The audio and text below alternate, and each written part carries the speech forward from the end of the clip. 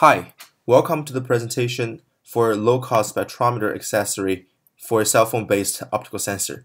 My name is Pengxiang Hu. I also go by Jerry. I'm a senior electrical engineering student at Tufts University. This research is a collaborative work among me, Dr. Candidate Chen, and Dr. Sonkusale, who is also the PI for Tufts NanoLab. Without further ado, let's start this presentation. Here is the overview of today's presentation. I'm going to talk to you about motivation, background, working principle, and other aspects of this low-cost sensor.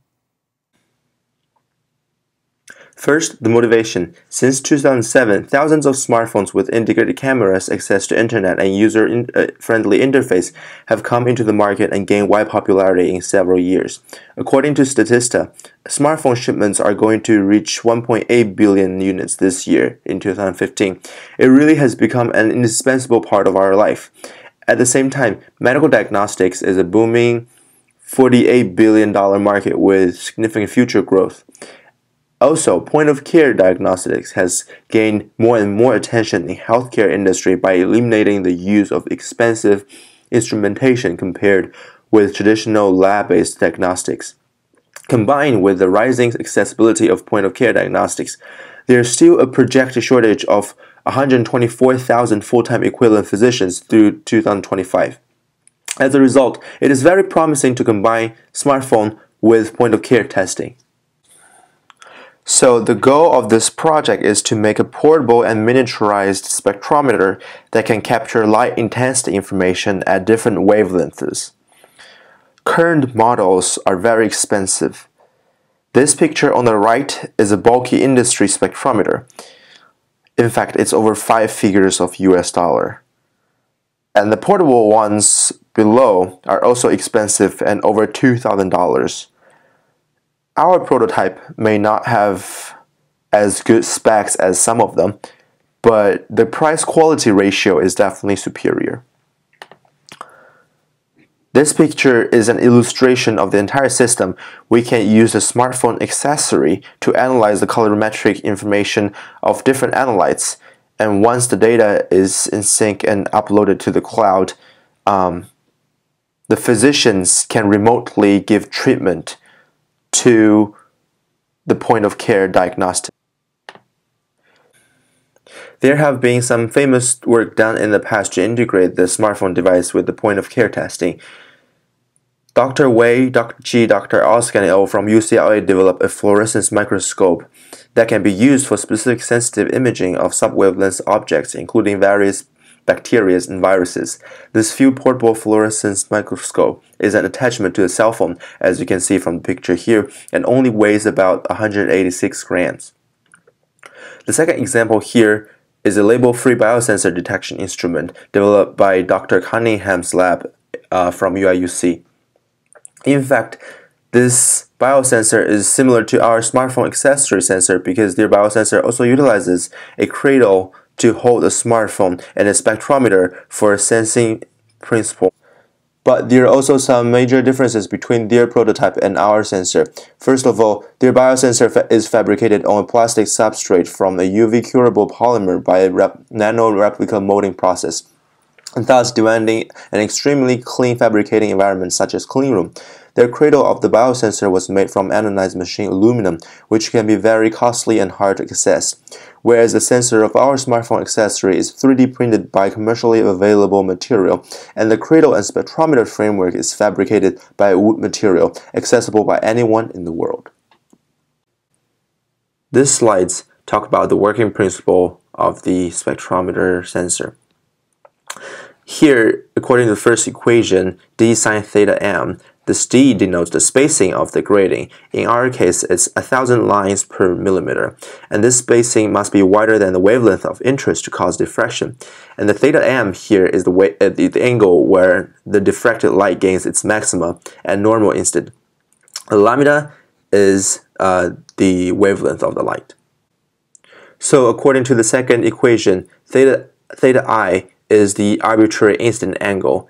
That means if we tilt the incoming white light to an angle, the diffracted light will be closer to the normal angle, which is what we wanted in our case. As a result, once we insert the sensor with the sample before the light goes through the grating, different light absorbance of different samples will affect the final display of the captured spectrum. So this is the device structure view. The spectrometer frame is made from wood, and it's 55 millimeters in width and height and 155 millimeter in length. That's the interior dimension. The white LED used here is just a normal 5 millimeter white LED with power dissipation of 0.12 watts. The light comes from the white LED, goes to the sensing chamber first, and once we zoom in, this is the zoom in picture of the sensing chamber. It's a round reservoir of 10 millimeter in diameter and 2 millimeter in depth, and a 10 millimeter long cuboid of the same depth is extending from the top of the reservoir. It's made from very clear, it's 3D printed from very clear RGD 810 material, so it's very commercially accessible. And the slit here is made from 2 pieces of plastic blades with spacing of 100 micrometer in between.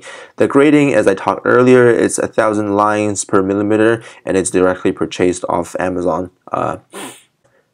The iPhone cradle here is customized for iPhone 5S, and the camera is from iPhone 5S, and it's an ISAC camera with 8 megapixels CMOS sensor, and it has a aperture of 2.2, which gives us a wide field view.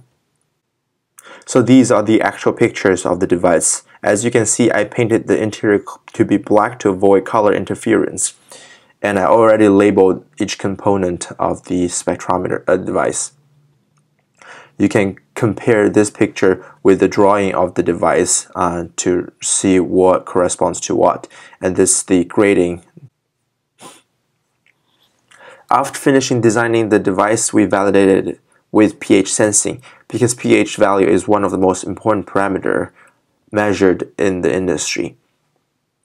We used methyl red as pH indicator dye, and the detailed procedure for making the solution is specified in the manuscript. The pH buffer here is used as analyte. Here I'm going to show you the specific procedure of performing this experiment.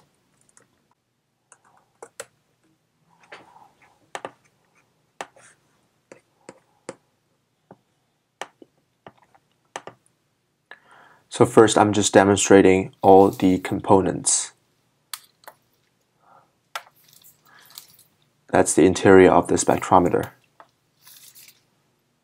Battery slot, slit, grating, iPhone cradle. First, I injected 10 millimeter of the methyl red solution into the sensing chamber. Just gonna jump in a little bit here. As you can see, it's filled to half of the reservoir. And I injected 10 millimeter of the pH buffer. I shake it to make it uniform. You can see the red is becoming transparent yellow right now. And then I connected the battery to prepare to take the picture for the spectrum. I inserted the iPhone into the cradle and make sure it's very tight to the bottom of the cradle so that the position is the same every time. I took the picture to the raw white LED spectrum first because this is for normalization. I auto-locked the focus of the cell phone here, and then I inserted the actual sensor with the sample into the spectrometer. Yeah, it takes a specific orientation.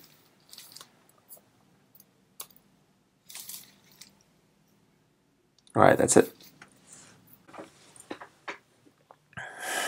After we finish performing the experiment, we need to do image processing on top of that. Since the spectrometer already separates the color into different bands, we only need to quantify the intensity of each of these bands using image captured from a cell phone camera and then processed using MATLAB. First step, we used a pre-programmed algorithm to crop the cell phone captured image so that the spectrum is centered and enlarged. And then we select 6 bands equally spaced in the center of the spectrum to crop out the color pixels. Each band has a dimension of 20 by 20 pixels.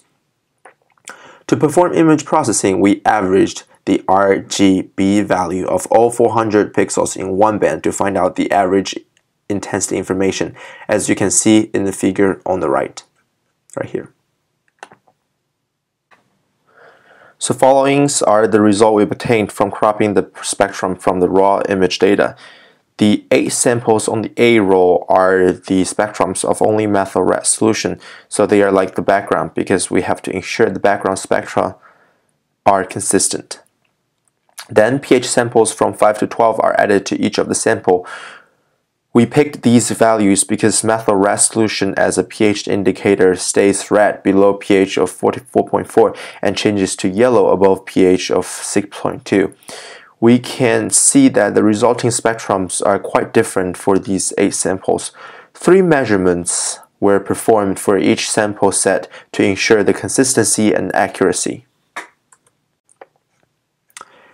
Here we applied the second image processing step.